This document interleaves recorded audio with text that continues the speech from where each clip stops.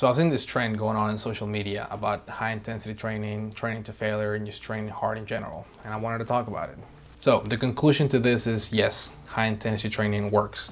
It has always worked and it will always work. And it should be part of your programs. Like you should be training to failure with a certain degree of consistency. But as with most things, there are some caveats to it. There are some things that you should consider before you just jump into training to failure on every single set for every single thing that you do. So let's get into those.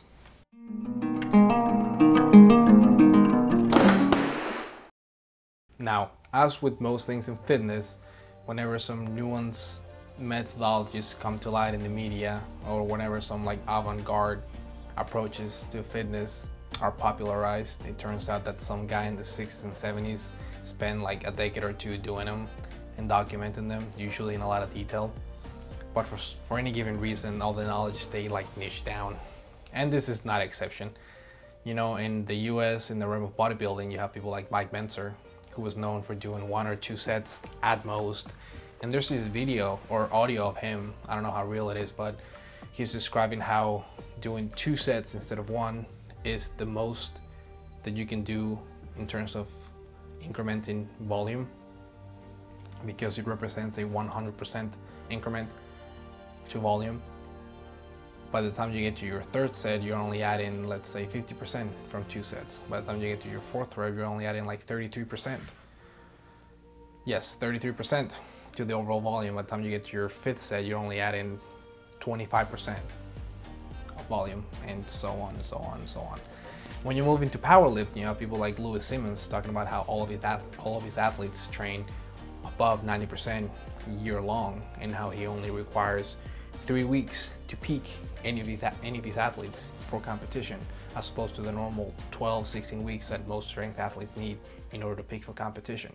I'll say, you'd say, Louis, I'd challenge you to a contest in 12 weeks. I'll say, I'll challenge you to a contest in 3 weeks, and we could go do it any time of the year.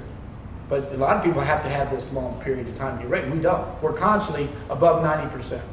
He also quotes some Soviet literature by saying that any athlete who's not able to lift above 90% is not even in a trainable state. So in order for you to consider to be a trainable athlete under Louis Simmons, you need to be capable of lifting 90% or plus, which is heavy for most strength athletes. Finally, if you move into the realm of weightlifting, you have people like Ivan Abajev, who for like 2 decades led the Bulgarian team to essentially dominating the world scene in weightlifting. He produced multiple Olympic champions, multiple world champions, and multiple European champions. And he did all of this under the Bulgarian weightlifting system, which got rid of variability and got rid of like anything that wasn't specific in high intensity.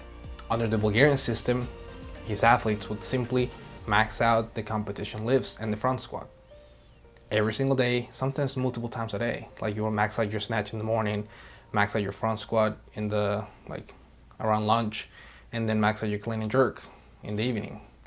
It was pure intensity, and it worked because high intensity works.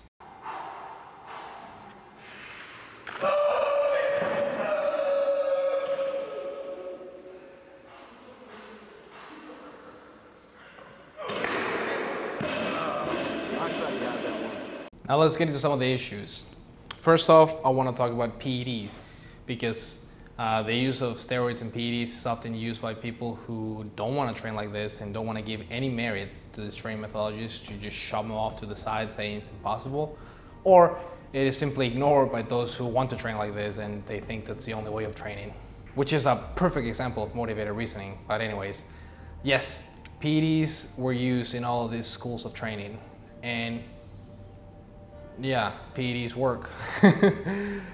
But it is important to note that they were used in order to sustain an otherwise unsustainable pace and schedule to this type of training. So what would happen if you take these schools of thought, take out the PEDs, and simply account for the extra rest and recovery needed in order to sustain a similar schedule? Of course, a lot lesser, but still. Could it work? I mean, maybe, but even then there's still a few things to consider. First off is the issue of volume. And in most of these examples, I will also make the distinction between a bodybuilder and just an athlete in general, playing ball sports or any other type of sport. First issue comes with volume.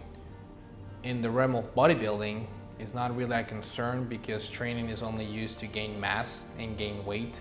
You might have some posing training in which, yeah, maybe volume is required, but for the most part, you're in the gym just to get big, and that's it. Meanwhile, when it comes to other sports, training is about accruing volume and accruing reps because you need to refine certain skills and motor patterns. And in order to perfect those, we need volume, we need reps, we need a lot of work. And we cannot just make that trade for higher intensity and lesser work. It just won't work the same. Second issue is conditioning. Now, when it comes to bodybuilding, conditioning is simply used as a tool to improve recovery and lose weight. And for the most part, I don't see many issues with what's being pushed and what people tend to think when it comes to conditioning in bodybuilding. It seems that everybody in that physique sphere has a very good handle on how to use conditioning. On the other hand, though, when it comes to most sports, I do see high intensity being used to replace or to account for all the necessary lower intensity work. I do see people making that mistake. And the fact of the matter is that you cannot replace lower intensity work with just higher intensity work. It doesn't work the same. You know, the adaptations created at the heart level are different. When it comes to lower intensity work, you're prioritizing eccentric hypertrophy, which means that your heart is essentially being able to, or being trained to fill up with more blood with each beat. On the other hand, high intensity work promotes concentric hypertrophy, which essentially just makes your heart stronger and capable of pumping more blood. These are two different adaptations, and you can't just train for both at the same time. You need to make the distinction between high intensity and lower intensity work, between intensity and volume. That distinction must be made when it comes to training for most sports. Even strength athletes do a lot of GPP work. Like West Side Barbell is notorious for doing GPP work. And when it comes to GPP work, you focus on volume and lower intensities.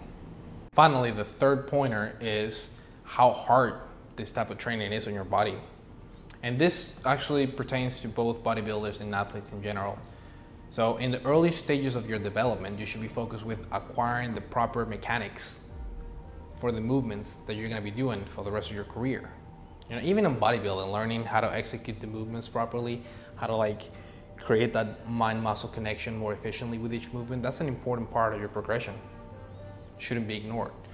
And there's also the fact that tendons and joints are slower to development than most of our muscles are.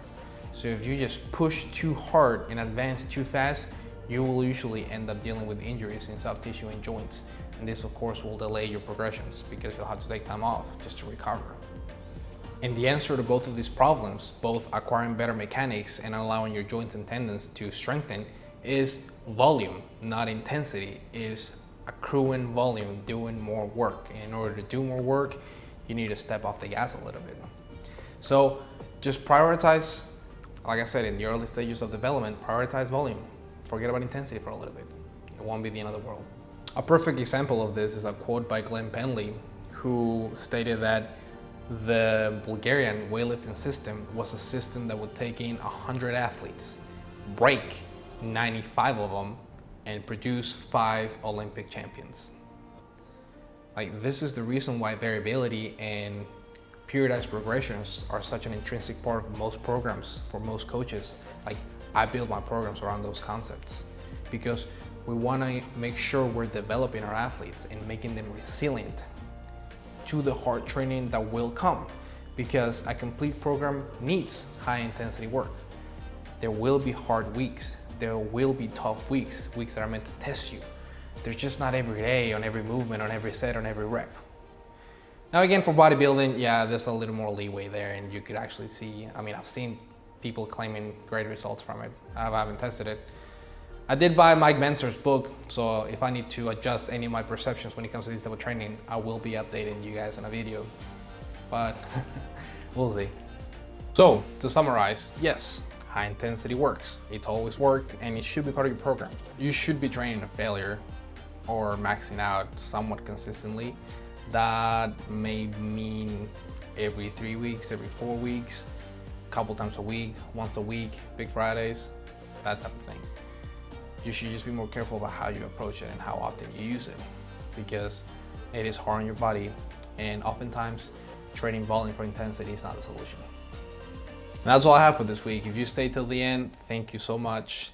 Please subscribe to the channel. There's links below to all of my blogs and all the things that I do, all of my programs and absolutely everything, all my socials. Yeah, that's all I got for this week. Thank you. It is important to draw wisdom from many different places.